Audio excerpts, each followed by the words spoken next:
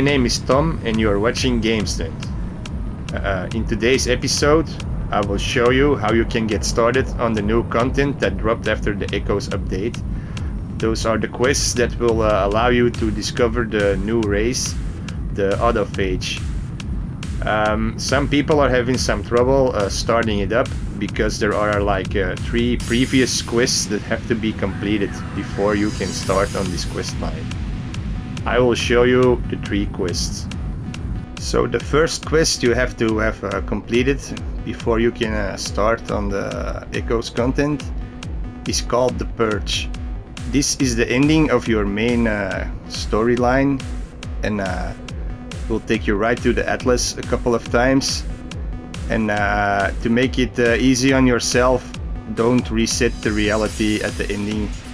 Just stay here where everything is good, because otherwise it will make it more difficult for you to get back.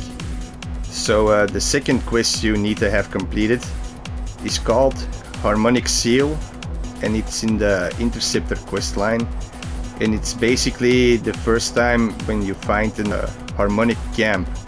So the third and final quest you need to have completed is called A Trace of Metal.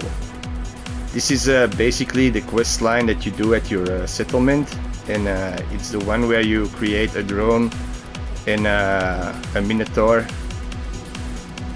And once you've finished all of that, then you'll be ready to go.